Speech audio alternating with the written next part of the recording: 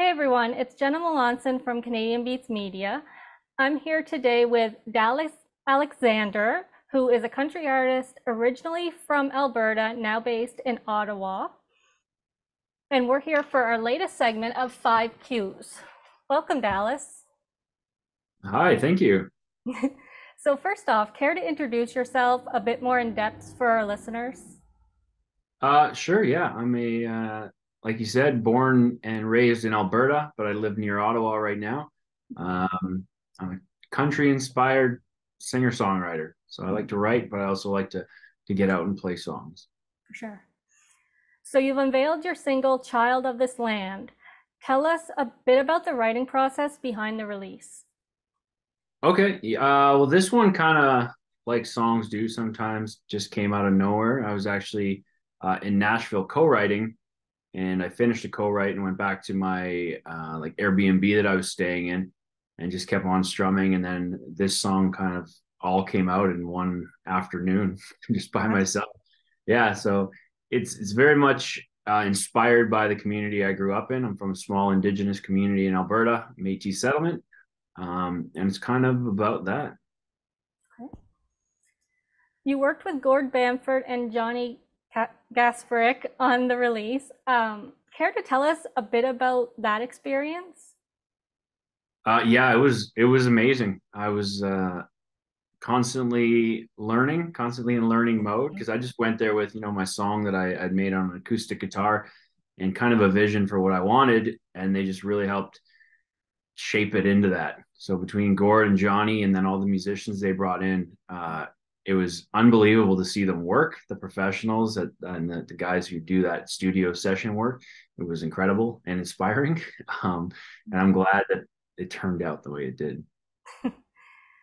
So, speaking of Gord Bamford, you're also set to tour with him on his Canadian Dirt Tour, which kicks off in September. For someone who has yet to see you perform live, describe your performance in 5 words or less. Oh, 5 words or less. Okay. I try very hard. That counts as one. To connect. Perfect. What's your favorite thing about being a musician living in Ottawa? I think my favorite thing about being a musician, well, if it's specific to Ottawa, I would say there's a good music scene here actually, which I was sort of surprised about being from Alberta, and there was a good country music scene here. There's a lot, whether I played downtown in Ottawa or west out in Lanark County in the country, everyone country music is very well received, kind of all over the place. For sure. And how does it differ from Alberta?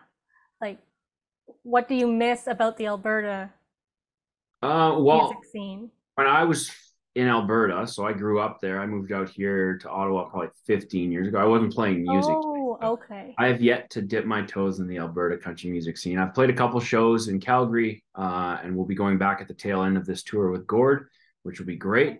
Very excited. I haven't even played at Edmonton yet, and that's where I was born. So, Okay. Well, that's going to be exciting. yeah.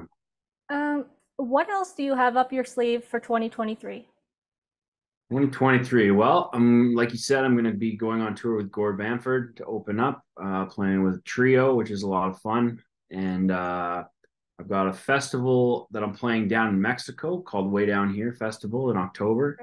And I'm just going to keep releasing music. So I have an 8 song album that's ready. And we're going to release kind of one song at a time. And we're getting vinyl made to be selling at the live shows. So I'm just going to keep putting out music and continue to write songs and learn this crazy industry.